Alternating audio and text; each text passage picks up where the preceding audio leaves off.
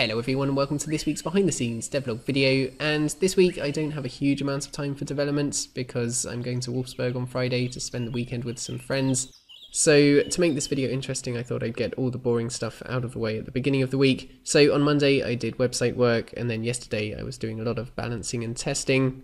And then today I'm going to be working through this long list of things that I found yesterday when I was doing all the testing, and these were all just little bugs that need to be fixed or things that I thought could be improved.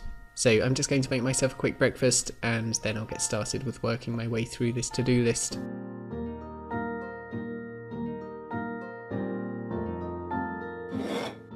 So first task of the day done, and this was something that was suggested quite a bit after last week's video after I was working on the animal sound effects, and it's also been suggested before as well, and that is that the younger animals in the world should make higher pitched noises than the adult animals. So for example, you can see in the world here these baby sheep are making quite high pitched noises, and then the adult sheep over here are making much lower pitched noises.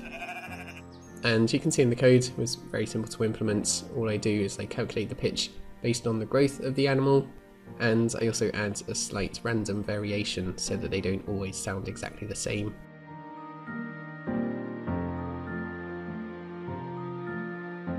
Next up today, just a quick UI update to do with natural colours. So some species can have a range of natural colours, like the sheep here can be anywhere between white and black, but other species only have one natural colour that they can be, but in the UI you can see that it's still displaying it as if it were a range.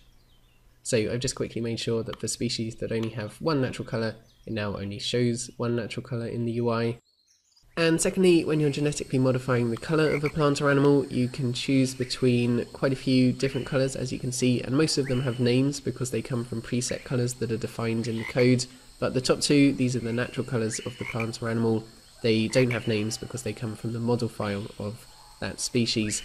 So I've just changed it so that they now say natural colour 1 and natural colour 2. And if I wanted them to have actual colour names, I'd have to go through every single plant and animal model file and name their colours, which obviously I don't really want to do, so I thought this was a good enough compromise.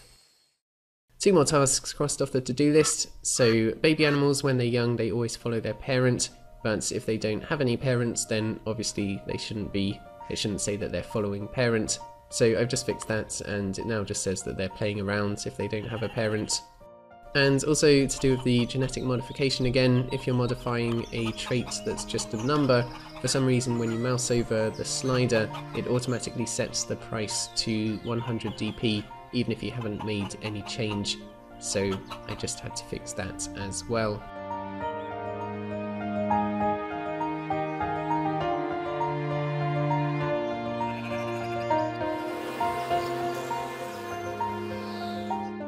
Next up, I've just been adding one new task to the game, and the first tasks in the game are meant to introduce you to the various concepts in Equilinox, so that if you've never played the game before, it should help you to understand what you have to do.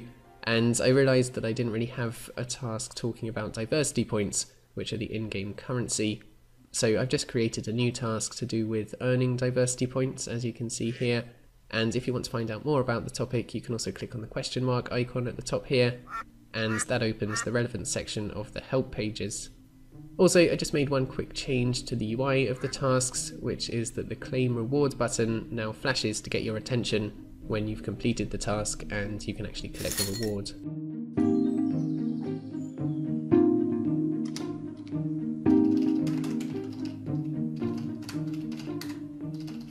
A few more little UI changes next today. So for example, I renamed the follow option for the plant species so that it now says view, because obviously follow doesn't really make sense for plants.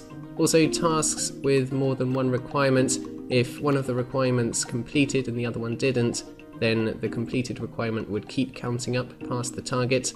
So I fixed that so that it now stops counting once it's reached the target.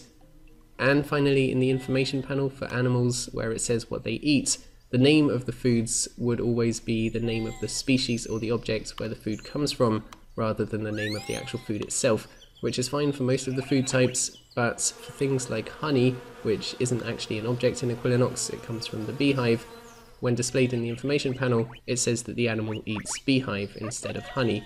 So I changed a few things around in the code and allowed for names of food to be overwritten when necessary. So now you can see that it correctly says that the sheep eats honey instead of beehive. 1:15 now, just stopping for my lunch break, made myself a quick salad for lunch, and the to-do list is coming along nicely. As you can see, I've made my way through quite a few tasks this morning, so not too much more to do this afternoon. And the last thing that I did this morning was another UI improvement. So the growth rate of plants and animals is affected by how happy they are with their environment, and in the entity pop-up panel I'm now displaying exactly how much the growth rate is affected by their surrounding environment. So I'm just going to stop for my lunch now, and also in my lunch break I want to do something a little bit different and plant some vegetables on the balcony, and eventually in the next few weeks I want to plant out all of these containers with lots of vegetables, but today I'm just going to start off small and plant a few radishes.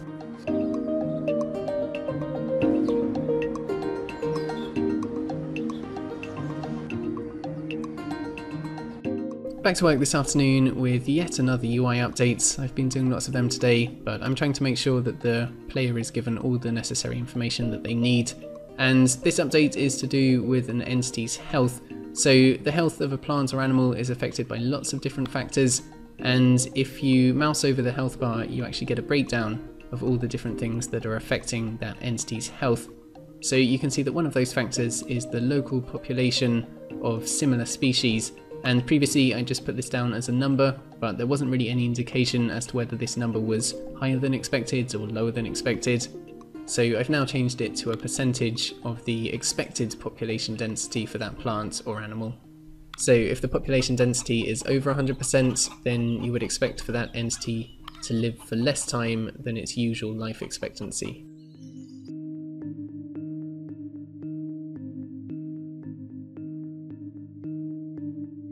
Just been doing a quick bit of modelling, creating the younger versions for this tree that I made last week. So I created the sapling stage and also the young tree stage, and I'll export these and add them into the game later, but for now I'm going to do a bit more programming. 6 o'clock now, and I've just been doing an update to the potatoes. So yesterday when I was doing all the testing, I thought it would be quite nice to be able to genetically modify potato plants to produce more potatoes. So that's what I've allowed for now. I've created a new trait for the potato plants, which is the yield trait, and this dictates how many potatoes, or the average number of potatoes that they'll produce. So through selective breeding or genetic modification you can increase this trait, and that will make the potato plants produce more potatoes. So I have to take a bit of a break now because I'm going off to dinner with a few friends in a bit, but I'll be back to work later this evening.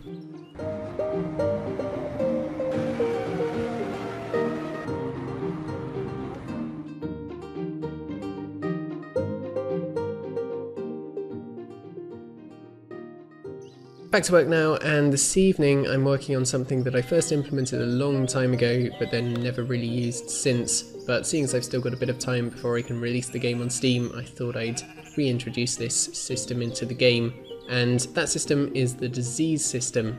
So I've just been re-implementing it. As I said, most of it's already done. There are just a few more things that I need to bring up to date, which I'll probably do next week. But the idea of this system is that if you have animals living in a habitat that they're not happy with and not suited to, then there's a chance that they'll get diseased, and when they're diseased they can spread the disease to other nearby animals.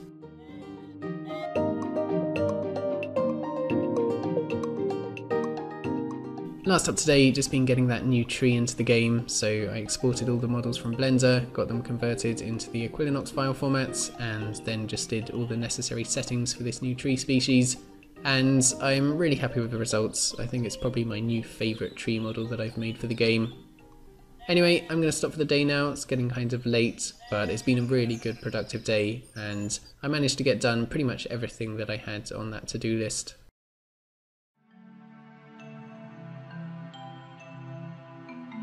So that's pretty much going to be it for this week. I'm just getting started with the editing for this video this morning, and next week there's unfortunately not going to be a video because, as I mentioned a couple of weeks ago, I need to fly back to England to sort out some stuff with my bank before I can submit the game to Steam, so I'm going to be doing that next week, but there will of course be a video the week after. For this week though, that is it, so thank you guys very much for watching this video. Do subscribe if you haven't already. Have a fantastic week, and I will see you all next time.